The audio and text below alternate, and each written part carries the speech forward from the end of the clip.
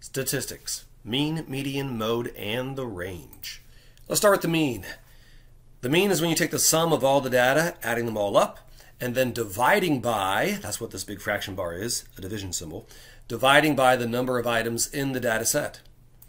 For example, assists by a point guard from each game that they played. If we count the numbers that we have here, there are 12 total numbers. So to get the mean, I would take those numbers, add them in my calculator, which gives me 99. I would write that down. And then I would divide by, again, there's 12 numbers if you count. So I'm going to divide by 12. This is the work you would show on paper. And then divide in your calculator, you would get 8.25, and that would be assists per game, since that was the context of this problem. Here's how you can remember the mean and not get it confused with the median and the mode, which we're going to talk about here in this video soon. The mean is the one that would be mean to have to add all those numbers and divide without having a calculator.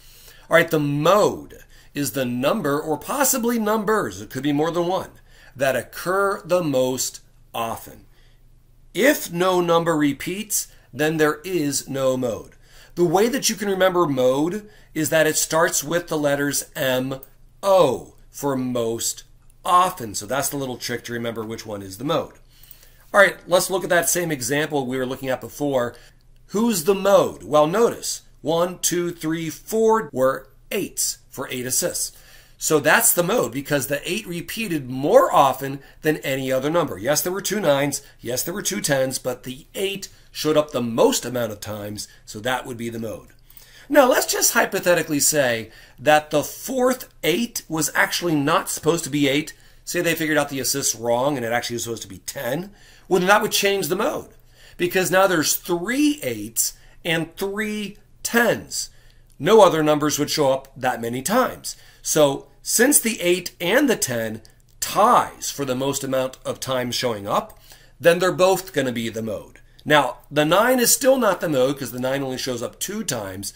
Whatever number or numbers show up the most amount of times are your mode. And I should say before moving on, if there were no numbers that repeated at all, then there would be no mode. All right, what about the median? This is the value that's in the middle of the data, but it's only in the middle after the data has been put in least to greatest order. So don't bother finding the middle number when it's in a scrambled random order. You have to put it in least to greatest order first. Now, there's 2 different scenarios here. You could have an odd amount of data, like 1, 2, 3, 4, 5, 6, 7, 8, 9. That's an odd amount of data. When you have an odd amount of data, there will be one number in the middle. However, when you have an even amount of data, 1, 2, 3, 4, 5, 6, 7, 8, 9, 10, well, then there's 2 numbers that are kind of in the middle, but you can't have 2 medians.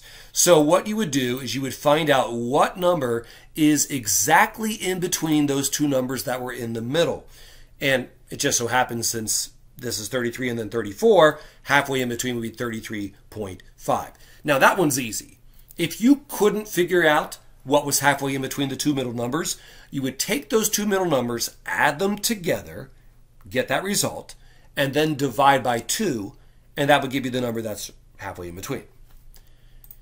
So, the quickest way to find the middle of the data is to take the number of items there are and divide by 2. Then we'll count up to that value in the data. Let me show you what I mean.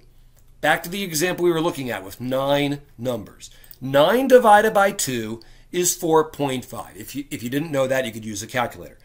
Now, there is no such thing as a 4.5th number. There's a 4th number, there's a 5th number. So whenever you divide by 2 and you get something 0.5, you're going to round up. And that means the median will be the 5th number. Let me show you what I mean. If I count 1, 2, 3, 4, 5, right there, the 33, which was my 5th number, that number is right smack dab in the middle. Now, it's not hard to see that when there's only 9 numbers, but what if you had 25 numbers like what you have here? Then it's going to be trickier to find out what number's in the middle, and so that's why we're doing this dividing by 2 trick. However, did you notice these numbers are not in least to greatest order? you have to make sure that you're not finding the median until after you put the numbers in least to greatest order.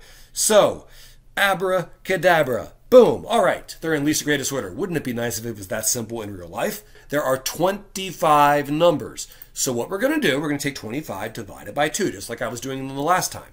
That gives me 12.5. Now, there is no such thing as a 12.5th number. So round that up.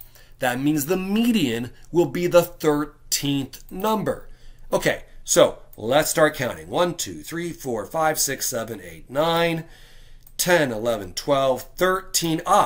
That's what we said was going to be right in the middle. The 13th number for this data set of 25 numbers.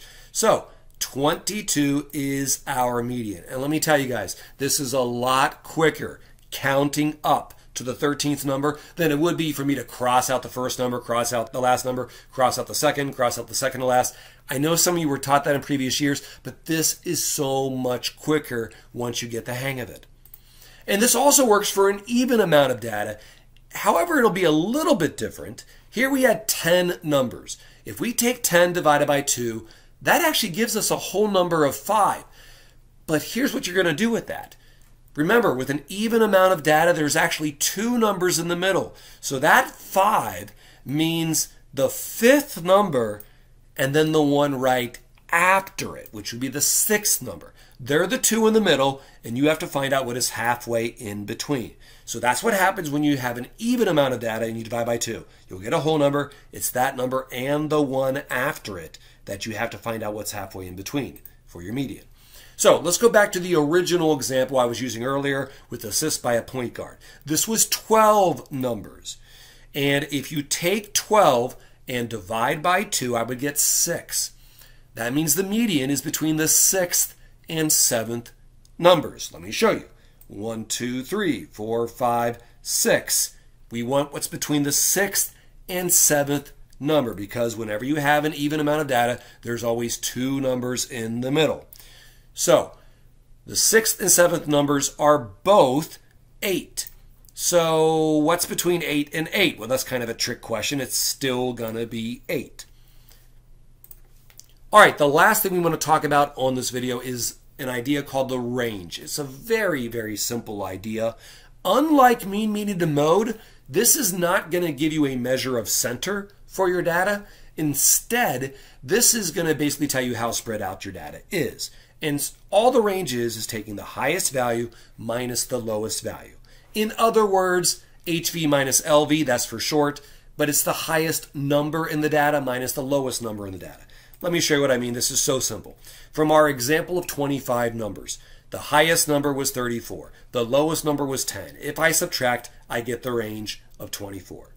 Here's the other example we were looking at earlier, 9 numbers. The biggest number is 40. The lowest number was 26. This is so much easier to do when you have the numbers in least to greatest order, which you have to do anyway when you're finding the median.